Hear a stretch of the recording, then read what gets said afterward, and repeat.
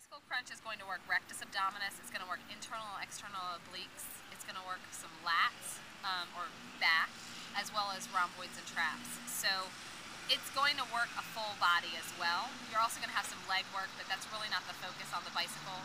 The focus is really the internal and external obliques, so abdominals, but more the side part of the abdominals. When we do the bicycle, there's a couple things that you want to keep in mind. The legs, when we take the legs out, let's just do the lower body first. One knee is going to come in, and the other leg's going to go out. It's going to lift up off the ground 6 inches. So when we do this, and then we're going to switch it through. Good, we're just doing the legs, and switch through again.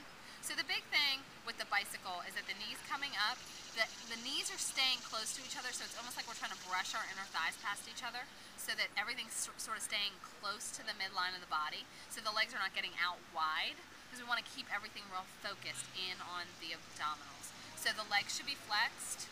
You should be sending energy through the legs and out the heels. Good. You can relax the legs for a second. The one thing is if these legs are bothering someone, or you're having trouble with keeping the legs going, you can always just keep one leg on the ground and one leg out. You can keep this leg up, right here, on the ground, sorry.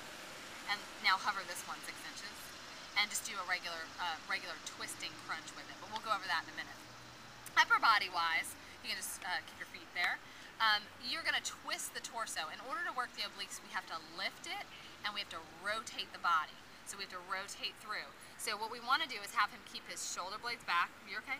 Keep going up. Keeping his elbows back. He's going to try to get that armpit to the knee. So it's not so much about trying to twist all the way over, it's trying to keep this up and twist this over. The other thing is we want to keep this shoulder blade right here off the ground as much as possible. So that twist is happening, and he's lifting as he twists. He's lifting up and twisting at the same time, and go ahead and relax. So now if we put this all together, it's going to make it even harder because you have to control that upper body and the lower body at the same time. So go ahead and tabletop your legs, and we're going to lift the upper body, and we're going to go ahead and drop one leg and twist, and then switch through and twist. Now keeping those inner thighs brushing past each other. Keep going, good. And we're twisting, keeping those shoulders open, and open, and open. Excellent. So someone that might have trouble with this is, again, someone who has any lower back injuries, potentially shoulder injuries, or weak abdominals. Again, anything that keeps both legs off the ground at the same time is going to put pressure on the lower back and the abdominals.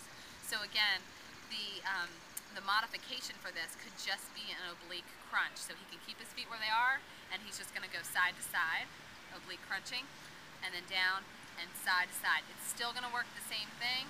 It's just going to be a little bit easier for someone if they're having back or abdominal issues. So this is still going to work the same with internal and external obliques. Excellent. So if you're an instructor and you're looking at this exercise and you're trying to figure out how do I cue this for the maximum benefit, you want to think about it in 2 parts. How can I cue this? One, the legs, so that the inner thighs are brushing in past each other. The legs are keeping nice and tight, that we're not getting out wide. And then your upper body has to be cued as well. It's a lift and rotation. We're trying to keep these elbows back and out of our peripheral vision while we're trying to get that shoulder blade to the knee. And then when we twist through, we want to make sure both shoulder blades are coming off the ground, that you're not leaning on this lower shoulder blade. So we're trying to get this one up and off at the same time. So the legs, the inner thighs brushing past each other, the twist, the lift and rotate, and getting both shoulder blades off the ground are going to be your modifications.